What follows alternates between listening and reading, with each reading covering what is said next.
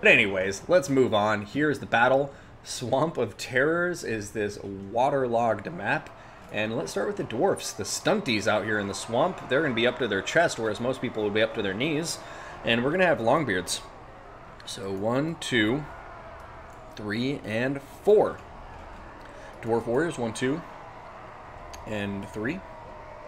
We're going to have Ulthar's Raiders, ROR up front, with the Ekron Minders.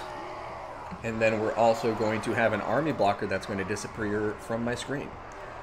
Over here, we're going to have the Dragonback Slayers. We have some cannons by the looks of it. Looks like one cannon. Yeah, just one cannon. We then have 2 Thunderers back here. We got 2 Quarrelers, and we have 2 Slayers. Now, for the leadership of this army, looks like we're going to have a Rune Lord. Nothing else. I'm guessing just Rune of Wrath and Ruin. Master Rune of Wrath and Ruin, that is. And that rounds out the Dwarfs. Now, for the Norscans, we have 3 Marauder Hunters with throwing axes for that armor piercing.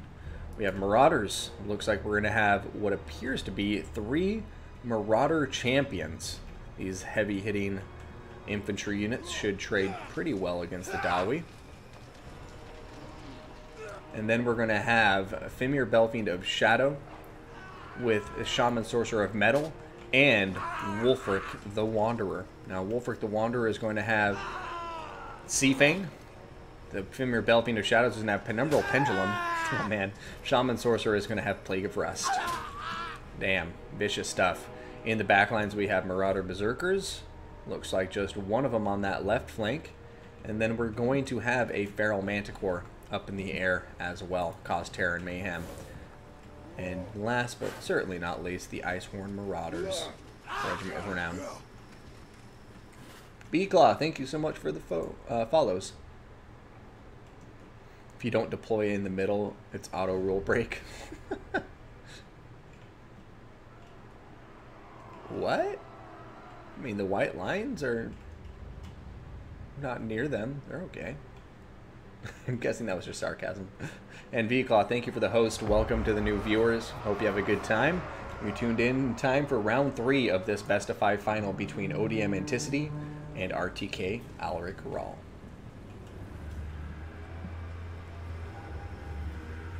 Marauder Champions are going to be pushing forward slowly but surely.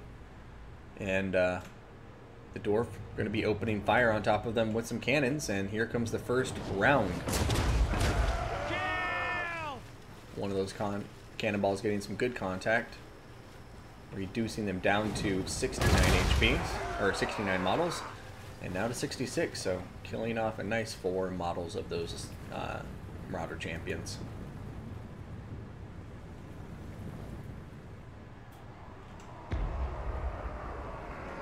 Dawi formation I find to be very interesting. All of these units are hidden, keep in mind.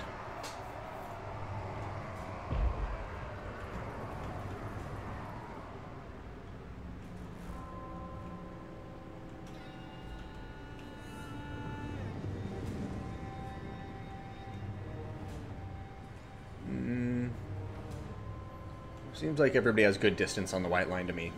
So, the Dawi going to continue firing away with that cannon.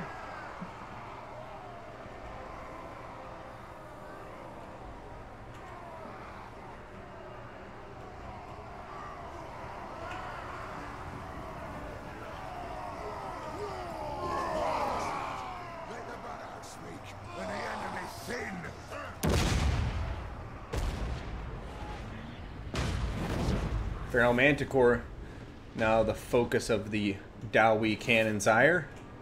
Going to take a cannonball to its chest right there. Probably didn't feel too good. And now the cannon's going to start shooting at the throwing axis perhaps? Or maybe it was going after the chariots here. Norscans taking their time with their approach, going on the far sides here. They could probably pull up behind this terrain feature and be okay. Protect themselves from that artillery fire, but I do like the patience on display here from the Norscans as they approach this battle and are trying to surround the dwarf forces by the looks of it.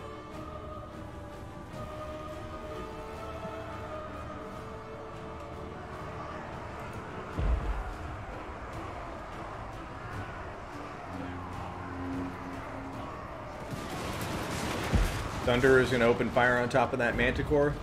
It's going to do a little bit of nice dodging there and start pulling back the other way. And these 3 Marauder Horsemen with throwing axes look like they're trying to get up close, probe, poke and prod at this Dowie force. They've just discovered that there's at least 1 Thunderer over here in the forest. So Norskins do have the edge in the balance of power, though. And he's playing this the right way. He's waiting until his infantry is up before he rushes in with his lords or these throwing axes or anything like that. You do not want to go in piecemeal against a Dowie army, especially a Dowie army with a lot of firepower. So I'm really happy to see him just taking his time, waiting for his infantry to get in position before he starts rushing forward with heroes and cavalry.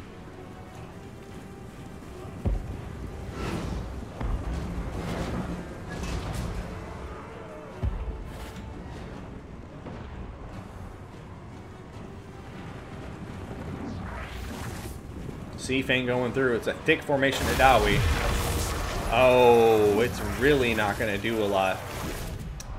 That seemed like a lost opportunity there. It just kind of went off at a weird angle. Over here, we see the Manticore with the Master Rune of Wrath and Ruin getting slowed in place for the Slayers to take care of it. It's going to start rampaging, but in come the Berserkers, who are going to be a perfect counter to the Dwarf Slayers. Ooh, Penumbral Pendulum coming through, doing some nice damage to these guys, but once again, I think it could be angled to get a bit more damage, but I'm just nitpicking. Over here, the throwing axes probably want to pull out of combat. They're really not going to do well in melee, and as you can see right here, those guys almost routing instantly. Going to be seeing throwing axes up in front. The ones on foot going to be throwing their axes into the Dowie infantry, trying to knock out these Quarrelers, but these Longbeards, but we do have Quarrelers in the back line, outranging them and counter-skirmishing, so they should do just fine. Over here, the Feral Manticore getting shot down by the Dowie Thunderers, and it is not looking good. Over here, the Slayers actually holding their own against the Marauder Berserkers because they have these Dwarf Warriors who are able to hit them on the other side, and the Slayers look like they're going to take that opportunity to run away and escape the Marauder Berserkers so they don't get killed off completely. Over here, seeing the Dowie Thunderers opening up on top of Wulfric, as well as his Shaman Sorcerer and the Femur Belfiend.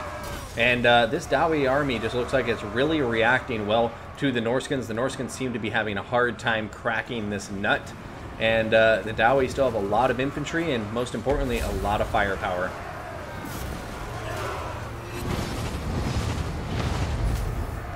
Oh, another Penumbral Pendulum coming through. He's really trying to take care of these Quarrelers. Terror kicking in immediately there. And the Norskins are starting to get some good pickups on the left side of their formation here. Got some Dwarf Warriors routing.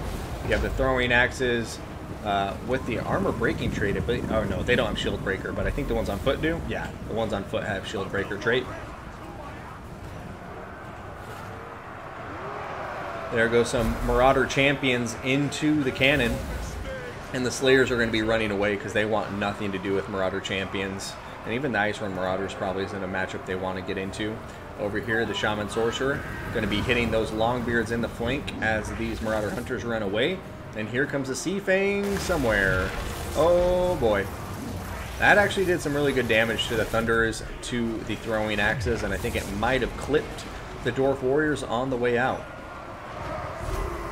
Balance power starting to slip to the Norskins. Will they be able to pull this off? Right now, Femur Belfiend taking a ton of damage. It's in combat with the Dragonback Slayers. And now the other Slayers are coming in to fight too. And that's just not the combat this bad boy wants to be in. Let me split you in twain!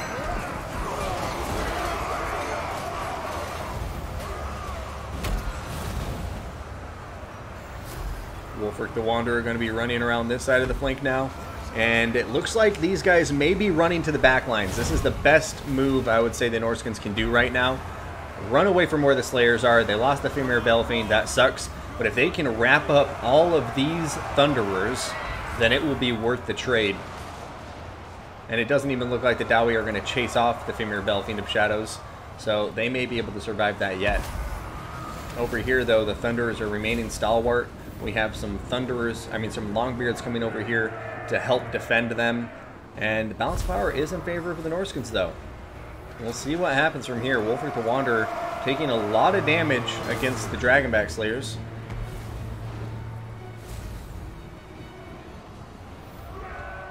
I don't think the Dowie cannon is coming back online. I do not see its crew anywhere, so I believe it's been killed off. Thunderers, on the other hand, one of them is close to full health. However, look at that, a Manticore diving in, trying its best to knock them out, maybe get a terror out, but at the very least it's buying time for the Norscans. And the Marauder Horsemen and Throwing Axes are going to dive into the rear there, get a nice rear charge on top of those Thunderers, and then pull right back out. And it looks like the Manticore is shattered now, so no more Manticore for Norsca, but the balance of power is getting further and further in their favor.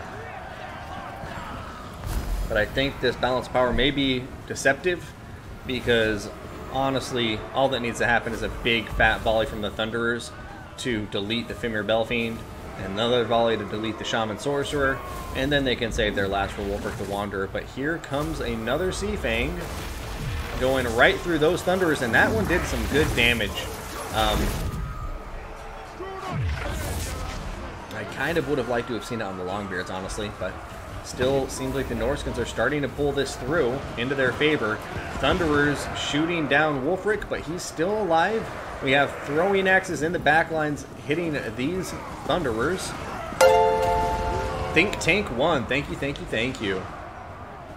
Yeah, right now this is, I'm not sure which way it's going to go. The Marauder Champions, I think, are what's really carrying the Norscans right now.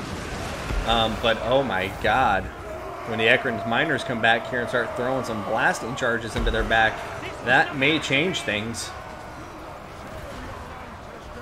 Oh, and here we go, the Runesmith, Rune Lord, I should say, going after the Fimir Belfiend. Fimir Belfiend is broken right now, down to a mere 84 HP. But these throwing axes just continue to fire away. They are hitting these Thunderers where it hurts, and that's actually going to be a GG as somebody just conceded defeat. Who just conceded defeat?